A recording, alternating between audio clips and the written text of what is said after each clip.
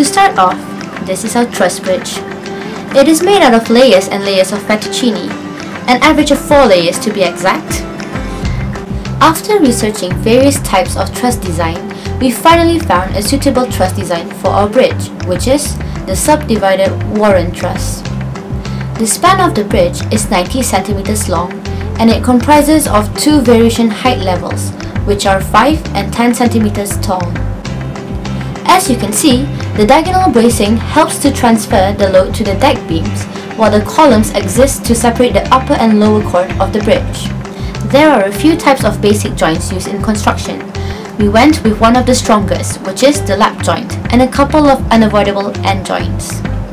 To strengthen our design, we realized that it needed internal support as well. So this is what we came up with.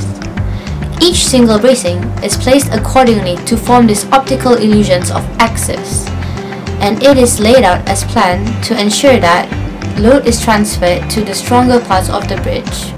So this is how we did it. 1. Separating the good and bad fettuccine. 2. Organizing it neatly. 3.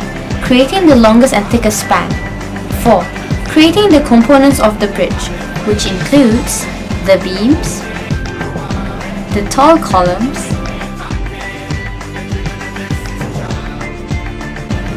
the tall bracings,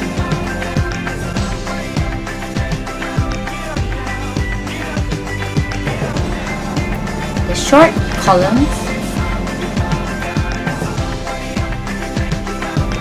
the short bracings.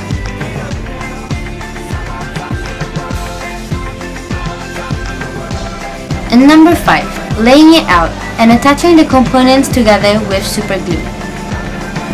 Finally, the bridge is completed. After a more thorough observation, we realized that the load is not transferred evenly due to the variation of heights, thus it could be improved.